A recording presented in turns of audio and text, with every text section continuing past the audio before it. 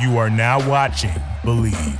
Do you believe? Hello, Raider Nation. Welcome to another edition of the Believe in Raiders podcast presented by Bet Online. I'm Dennis Ackerman. Pleased to be joined by former Raider great Stanford Routt. Stan, this edition of the podcast, we have a very special guest. He signed with the Raiders in the offseason after spending last year with the Atlanta Falcons. He is a three-time Super Bowl champion. Silver and Black are hoping he can bolster the back end of that secondary. Joining us from New Jersey, Duron Harmon. Duron, how we doing, man? Doing good. Appreciate you guys having me on, Dennis. No, absolutely. Thank you for taking the time. So let me ask you this. You're a free agent. The main reason why you signed with the Raiders? I mean, there's too many to name, to be honest. I mean, you look at the team from the talent standpoint, obviously what they were able to accomplish last year, just even with the adversities that they had to, conquer through the season. So obviously, a mentally tough team. Like I said, talent out the roof at every position. And then the coaching staff. One thing that I realized is in this league, as much as, having talent and having great players, you need great coaches as well to put that talent to use to give the organization the best chance to be successful. So it was just, in my opinion, a match made in heaven. I'm just excited that everything came together, and I'm excited to be a part of Raider Nation. D, and now coming over to the dark side is what they always say about Raider Nation. I want you to talk to me about, and I know you've only been here for a short time, but talk to me about the dichotomy, or if there's a difference. I'm hoping that there's not one, because that means we're going to have good things ahead for us for years to come. But from your time out there in New England and being around Bill Belichick and those great coaches and obviously winning those 3 Super Bowls, talk to me about what you saw as a New England Patriot, and if there's any carryover right now with having Josh McDaniels being the HC, and now just that mantra, the mindset, or just kind of like the approach to work every day. Yeah, well, I think the thing that was just, as I got older and been away from New England for a while, the thing that just still impressed me is just the attention to detail that the entire team had each day. Whether it was a lift, whether it was a run, whether it was a walkthrough practice, in the meeting rooms, or just no matter where, Coach Belichick did a great job that every day, no matter when you came in there, you gave your best effort and you was trying to reach a standard of excellence each and every day. So when you have a team that is based on trying to reach excellence every day, and, you won't get there because nobody is ever perfect, but it's just a constant pursuit and a constant expectation.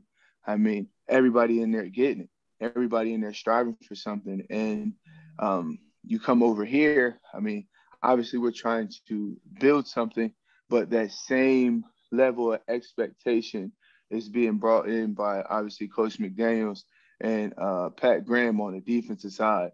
To say that we are where we were at in New England would be simply false, because that was a period of time that was built from not just me, but greats like Willie McGinnis, Rodney, Tom Brady, Vrabel, Vince Wilfork, just the Ty Law, the greats that set that standard to pass it on. And, they're trying to build something similar in the Raiders. And I'm just, excited to be a part of the change. Hey, before we get to the next question, I just got to read one sponsorship here to keep them happy. And our partners at Bet Online continue to be the #1 source for all your betting needs and sports info. Find all the latest odds, news, and sports development, including this year's NHL Hockey Stanley Cup Final, Major League Baseball, the latest fighting news, and even next season's early NFL futures. Head to the website or use your mobile device to sign up today to receive your 50% welcome bonus on your first deposit. Just use our promo code BLEAV to get the bonus and get into the action. Bet Online, where the game starts. Just want to give a shout out to my Golden State Warriors capturing their 4th title in 8 years. Fellas, it's a dynasty, right? Duron, you've been part of one. That this is a dynasty, right? I have to agree. I was able to be there last night, and I thought the Celtics were going to make it happen, but me too. You were at the game? The Warriors came in there, I was. We drove up. I was in New Jersey. We got to drive up, see the game. We drove back this morning, and the atmosphere was crazy. But you could tell the Warriors were on a mission from the tip off. Even when they went down 12-2, they never blanked. And once they got control of the game, they never let it slip. Absolutely. Steph Curry's a top 10 player. I don't want to hear any more of that crap that he's not. That put it to bed. Enough of that conversation. Hey, Duron, I know you guys just finished up OTAs, and I know it's just a small sample size of what the defense is going to look like. And let's face it, the Raiders have struggled on this side of the football for quite some time. So what has you excited about this group? Just, the overall talent in the group. There's a lot of young, really, really talented players. I mean, Max Crosby, we all obviously know him. Chan Jones has been a great player, over the last decade. Denzel Perryman, obviously, but then, working with, Trayvon Moore has been amazing, just having him continually each and every day, just coming there with the right attitude, trying to get better, working his tail off, him and Routt team as well. And obviously, John Abram as well. It's just, working specifically with the safety groups has been, it's been amazing because it's just a lot of young guys who wants to be great, who wants to take the next step. And, the only way you can take the next step is take the next step, getting better each day, being in the playbook, not making the same mistakes over and over again, just steady improvements. And the guys have been working their tails off to do that. And I'm just excited to see, where it can get to, and excited to put the work in the summer to see where we can get to during the season. Speaking of Max Crosby, your new teammate, also along with Chandler Jones, a person that you were teammates with back for your days in New England. Talk to me about what you feel the ceiling for this defense can be. And I'm asking that is specifically mainly because this will be for the first time, at least that I can think of, that you've had two top-notch pass rushers. Obviously, you guys had a great defense in New England. We all know that. That's why you guys won 3 Super Bowls and Tom Brady and everybody else. But as far as what do you think the ceiling for this defense can be for the talent that you see across the board from top to bottom, the front end to the back end? I think the ceiling is what we make it at the end of the day. To sit here and say it's going to be this or that, I think that, would be very immature just because we have to put the work in. And I'll say the thing that I've been, like I said, encouraged with is that guys want to put the work in. Guys are staying out there when they can to work extra. Guys are, being there as long as they can, to work extra. Guys are working together after practice. Guys are, meeting together on their own time just, to make sure this thing gets, done the right way. So I just think the ceiling is what we make it, and who we will be or who we will be, referred to as from a defensive standpoint will just be based off what we do week in and week out. And it only starts it already started in OTAs, but we got to keep working in training camp to the point where, we can just be a reliable defense for our offense to help them, not be on the field long and do our job at preventing points so that they can score points and that we can win games. Hey, Duron, I'm just curious. I mentioned earlier you got the 3 Super Bowl rings, all with New England, and I know you've only been there a short time, but are some of the guys who, are looking to get to the top of the mountain where you've been, are they, coming to you for the experience and how, what it takes and how to get there? Anytime you go to a new team and, like I've been fortunate to play in the big game, to win the big game, to lose the big game. So, there always be questions, and the thing is I'm an open book, and I pride myself on being a great teammate. So the guys know anytime they have anything to ask me, whether it's regard to football, off the field, relational stuff, that's why I'm here, because I had those guys for me as well when I was, year 1, year 2, year 3, year 4, year 5, and even all the way up to now. I still have mentors that I lean on that I, can ask questions with, talk to, whether it's football related or, off the field related. So, we just want to build that type of locker room where, it's more than football. It's about literally the guy next to you sacrificing whatever it is so that that guy is going to do his job and you do your job so that he can take care of his family and we can do everything we can to win the game and have just great team success. All right, D. Got a quick question for you. And this could be professionally, this could be personally, this could be all encompassing. Right now, you as a 31-year-old man, you came out in 2013. What advice would you give to your younger self as far as maybe anything that you've realized in life that, you know what, okay, I wish I could take that back, or simply, I just wish I would have done that differently, or just if you're giving some sort of a guidance to, let's say, a rookie right now in the DB locker room, what advice would you give to your your younger self, or a young DB coming up in the ranks? Run your own race. I think we're such in a era of where, we compare this player with that player. We're always trying to figure out, if we're better than this guy, or if we're good enough for this. But one thing that I realized is just, when you just focus on yourself, your own development, how you are becoming a better football player, how you are becoming a smarter football, when you literally just, minimize, what you're thinking about and what you're putting your effort in, that is when real growth, comes about. If you're worrying about this guy and what he's got going on, or what this teammate got going on, you're pulling yourself away from the things that truly matter the most. And as I've gotten older, and the more that I focus on my own well-being, so that I can be the best teammate for my teammates, that's why I feel the improvement, the maturity, all of that took a step up, so that I can be not only a better player, but a better teammate, for my teammates.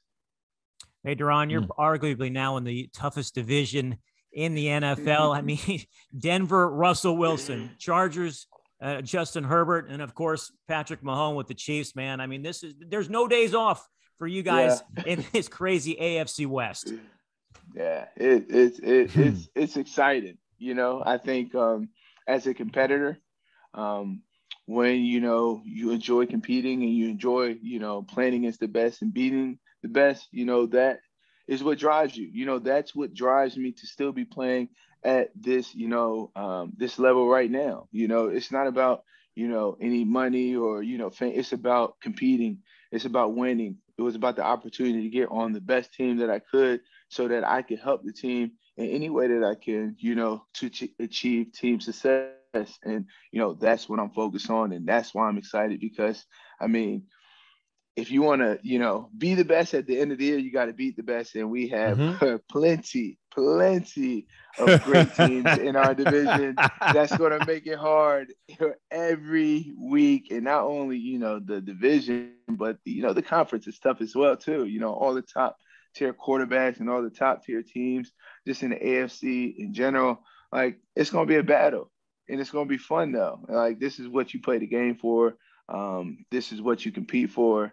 And as you can see, I keep smiling ear to ear, because like I said, I'm truly excited about the opportunity that we have as a team to go out there and compete this season. Top two quarterbacks you played against, and why? Ooh, Tom Brady, Aaron Rodgers. Okay. Because, why? They know everything. And it's crazy because you're like, no way, but those guys are just at a level of their own, from them playing and understanding the schemes, from the ball placement to the leadership to, in my opinion, just always making their team better, just raising the level of competition amongst their peers. And like I said, just, ball placements, understanding where they need to go, and making quick decisions. A lot of quarterbacks, they get in trouble when they can't over and over make the quick decisions. And you watch Aaron Rodgers and Tom Brady's, and you think about how many offensive drives where they orchestrate, a 15-play drive, and it's not just once, it's two or three of those a game where it's just like the guys just don't make a mistake, They'll know where they need to go, and it's like, oh, that's covered up. Okay, check down. That's 5-6 yards. A lot of quarterbacks, hardly any quarterbacks can continue to just dissect the defense, stay patient, stay with the call, do what they need to do, and just keep driving their offenses. Those two are just, they're anomaly. And every time I get the chance to play to them, it's already hard enough to play any of these quarterbacks because they're very, very talented, but those two are just in a league of their own, in my opinion. Couldn't have said it better myself. Ron, I got a two-parter for you. I read you got 21 career interceptions. So the first part is, do you remember all 21? And the second part is there a quarterback who you haven't picked off that you really, really want to? Ooh. That's a good one. Well, I would say I think I don't know if I could sit here and name them. Okay. But if you showed me all the interceptions, I could probably tell You'd be you able to what call recall we were it. in. Exactly. You know, I could remember. Yeah, Okay, yep, I I'm the same remember way. that one. Then you said the quarterback that I would want to pick off the most. I mean, it has to be Tom, you know, the greatest, you know, he's a teammate of mine. We get to chat, you know, from time to time. And, you know, I played him, I think it was 3 times since we both left New England, and he has put it on me each time. So I just think eventually, if that time comes around when I could play him again, hopefully I can, you know, return the whooping a little bit back over to him. Oh man, I know exactly what you're saying. Like, you know, it's difficult oftentimes to be able to remember all the quarterbacks, but everybody has those few that either they were really, really tough to pick off, so you always remember them, or the ones that you always will remember. It seems like that. You know, for me, it was always Phillip Rivers. And I don't know why, but I never was able to pick off Phillip Rivers for the San Diego Chargers for so many years. So I know exactly what you're saying about certain quarterbacks that you just feel like they just always know where you going to be before you even going to be there. Exactly. Those are like we talk about the smart quarterbacks, the quarterbacks who understand the game, the quarterbacks who are like offensive coordinators out there who are putting everybody in the right position. And at the end of the day, putting their organization in positions to be successful. You know, D, and I talk about this with Dennis a lot, is how it's interesting how you say that Aaron Rodgers and Tom Brady both being the top 2 quarterbacks that you've ever faced. And it's so interesting that the older quarterbacks are still at the top of the heap in today's game. And I think a lot of that goes back to just the simple spread offense and things like that, because these kids are now being in high school running those types of offenses, and then it goes to college. And now, because you're seeing so much of that, that's where a lot of NFL franchises are going to try to go ahead and ease the learning curve for a lot of these quarterbacks coming from college to pro. And I think that there still is an element of natural quarterback play where you have to simply take the ball from under center, play action fake. You got to be able to, when you turn your back to the defense can do a whole lot of different things while you're in your play action. And because of that, you really can only read half of the field, and you still have to be able to make that throw over the linebacker, under the safety, and you got to put it there so it either A, doesn't get picked off, or B, that receiver doesn't get his head taken off. And within that natural, just that natural primal quarterback play, that's what I think the NFL is kind of losing because of the spread offense. And, you know, quarterbacks don't have to read defense as much. What do you think about that? I think you have a fair statement, because just the game is just my decade in the game. The offense is completely different now. You know, it's more spread. You know, you had these quarterbacks in the gun. You had the read zone, you know, because a lot of these quarterbacks nowadays, you know, they might not be the most athletic, but they're athletic enough to, you know, make a move, run for 15, you know, so you have to, in the end, account for them as runners. But I mean, at the end of the day, you're going to need that quarterback, like you said, to suck that, you know, linebacker in, to run play action, to be able to, you know, make split decisions, you know, when he turns his back. And I think just, like you said, we're getting the NFL is just getting away from it a little bit, you know. But the thing is, these new quarterbacks are bringing a new element of quarterback play to the game. Yeah. So it's like, it's just, the league is just transitioning or transforming into a different style of offensive play. And the thing that, you know, the fans love about it is more points. it's more exciting. You know, you got more receivers going for 1,000 yards than we have ever had before. No doubt about it. Yes. You look at all these, we talking about receivers, man. I mean, you look at the Chargers, just their pass catchers, the Chiefs, their pass catchers, the Dolphins, just everybody, the Bengals, everybody is having, 3, 4, just really, really good pass catchers because that's just the way it's going. Spread offenses. Let's get our playmakers the ball. Let's score points. So I just think we're just in a transition right now. And while it's a little different than what it used to be, I think there is still some good to it for the game now. Hey, Duron, we'll get you out of here on this one, man. I know you're involved with spreading awareness about autism in the African-American community, and this is National Autism Awareness Month. What do you have going on? Tell us about it. Oh, yeah. So National Autism Month was in April, and we got to partner with National Awareness. We did some things just, spreading awareness, making out some posts. We're actually in the midst of now playing a karaoke event in October in Las Vegas to benefit the national awareness, and they're also looking to partner with a local autism awareness community. So we had a karaoke event in Boston in 2019, where we raised over $100,000. So we're looking to do the same, just so that we, like you said, just in the Black community, there is just a delay in recognizing and identifying, autism amongst, the African-American community. So the more that I can do to raise awareness, the more I can do to spread light on that, to create more sources, to create more opportunities. I feel like that is my duty. And that's what I'm doing right now. My nephew, Nicholas, is the reason why I got involved in autism. He will be turning 13 in July. And just seeing his progression from 3 to 13 right now. He's in school. He just finished 7th grade. He has his friends. He's the manager for the football team.